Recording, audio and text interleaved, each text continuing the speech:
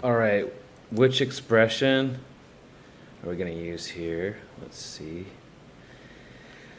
Well, if we look at distributive property, we know this has got to be a negative here, so I guess I could rule that out because that's not going to be negative there.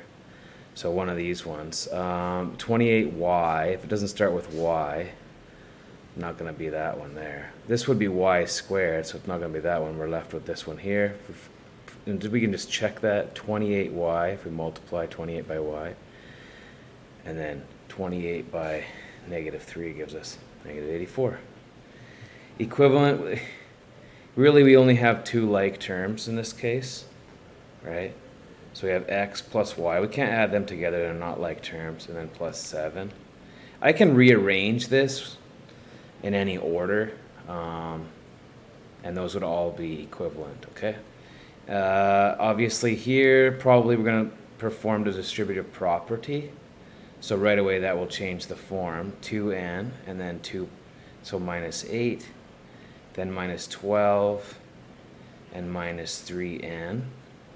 And I can combine those, although it's already written slightly different. So you could argue that that's equivalent. So if I combine, let's see, 2n, and then it's minus 3n, that's just minus n, and then minus 20, right?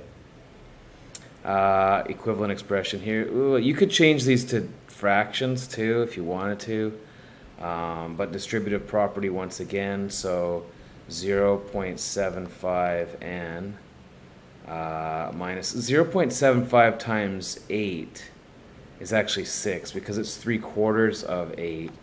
And you could use a calculator for that, but we were going to get negative 6. Plus 0.5 times 4n, that's a good mental math one, so that's half of 4n, which would be 2n, right? And then multiply here, we get half of 12 minus 6.